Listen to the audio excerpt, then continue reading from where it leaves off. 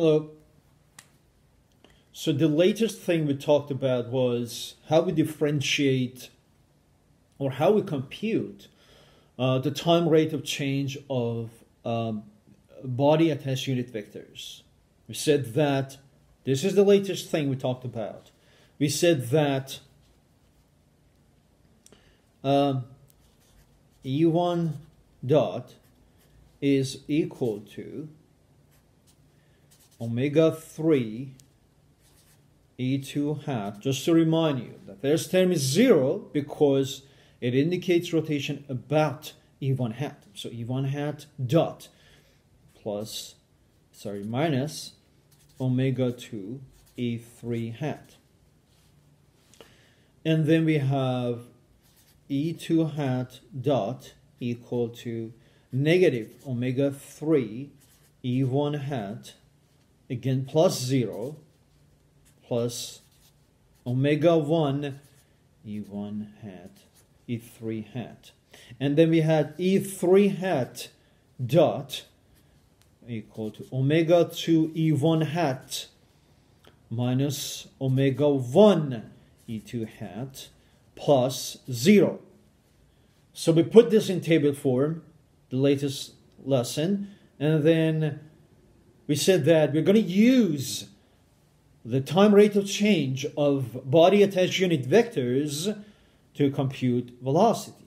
So if we were to express this in matrix form, we're going to get E1 hat dot, E2 hat dot, E3 hat dot,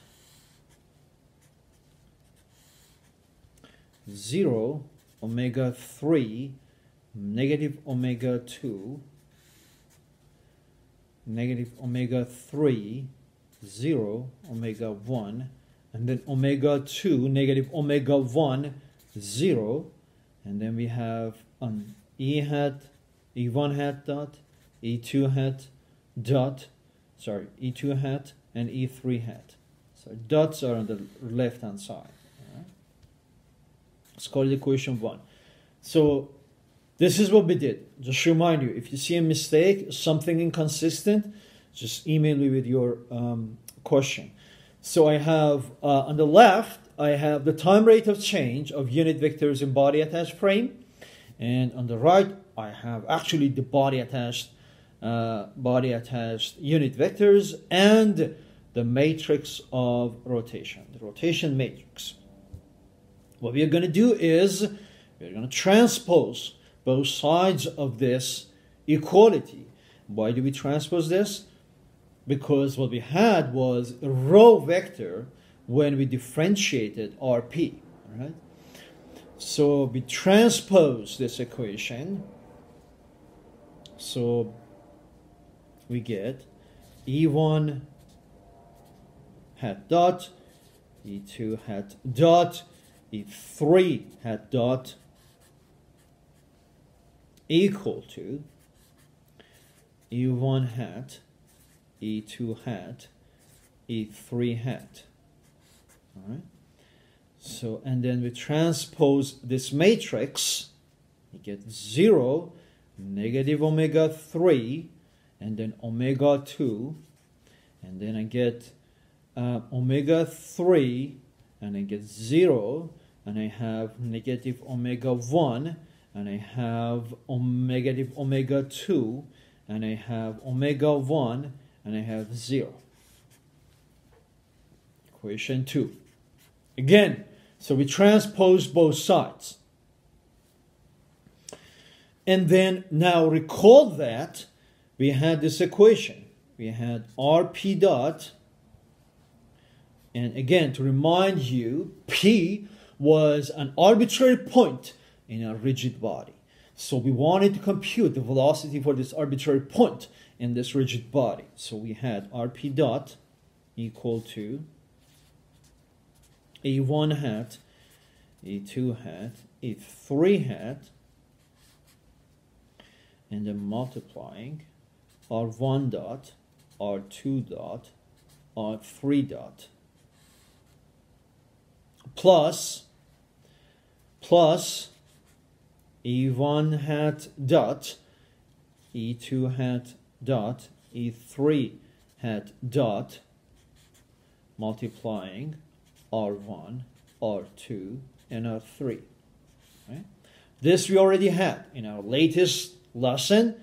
What we did was RP itself is R1, E1 hat plus R2, E2 hat plus R3, E3 hat. And then we differentiated both sides and we got this equation 3. And then once we had equation 3, we talked about how we can compute the time rate of change of unit vectors, this term. And this is what we did after that. All right, so what we're going to do now is use 2 in 3. All right, and if I do that, I get RP dot equal to E1 hat, E2 hat, E3 hat, R1 dot, R2 dot, R3, right? The time rate of change of the magnitude of position vector, R1 dot, R2 dot, R3 dot, plus E1 hat, E2 hat, E3 hat. Now, I'm replacing this time rate of change of unit vectors with what I had in equation 2. Right? So what I get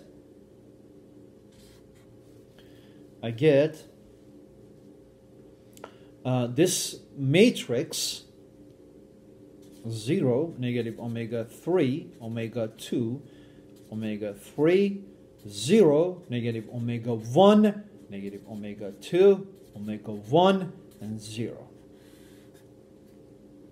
Right? And then the whole thing is multiplying position vector.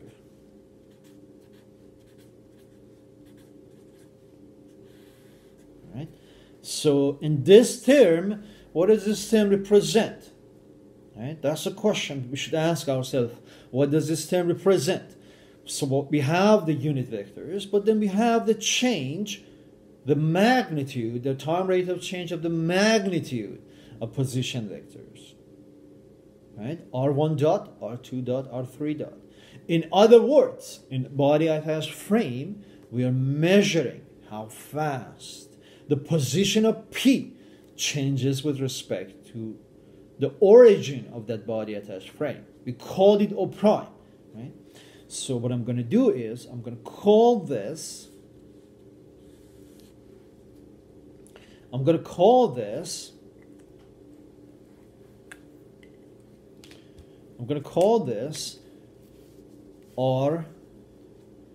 RP, and I'm going to use circle. Right? I use circle just to differentiate the terms that I'm computing in body attached frame and inertial frame. We have 2 frame again.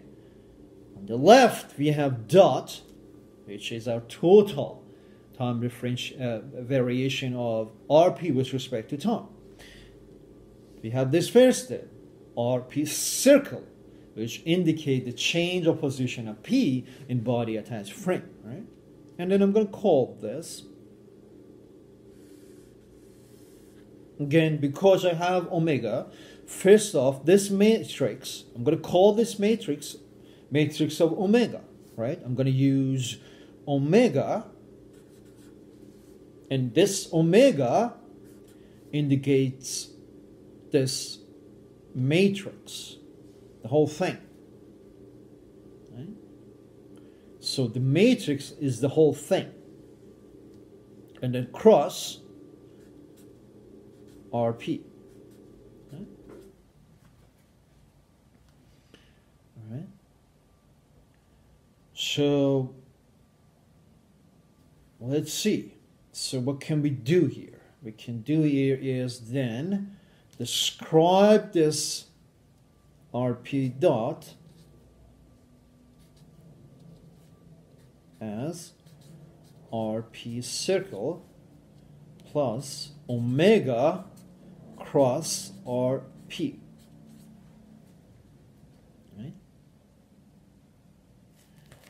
So again, and then in this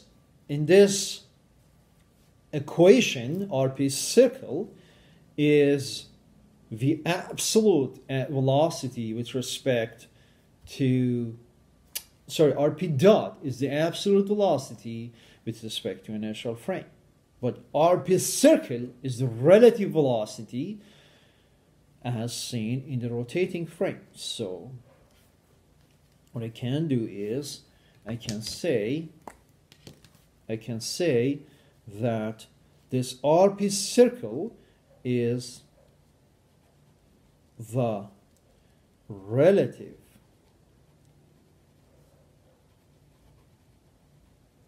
velocity as seen in rotating frame. Right? And omega, this rotating frame, is our body attached frame, right? But note that I can attach my secondary frame to any point, right? So there's nothing here that's limited to rigid body, right? Because I can attach my second frame to any point. I have my initial frame and I have my secondary frame. The point I need to pay attention is I have to compute this RP in RP circle, in our secondary frame. All right? So in other words, what we are saying here is that we find a frame such that computing RP circle is easier than computing RP dot. And then we are going to characterize the motion of the secondary frame with respect to inertial frame. So what we are saying is computing each of these terms on the right hand side is easier than directly computing RP dot. So we compute each term separately on the right hand side and then we add them together to compute RP dot. All right. So this omega is, so let me also define omega. Omega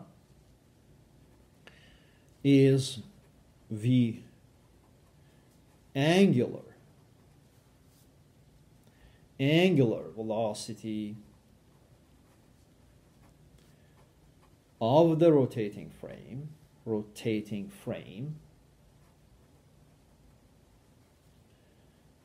with respect to the inertial frame. And RP was the position vector, obviously, and this is all we need. So RP dot, the dot, is the absolute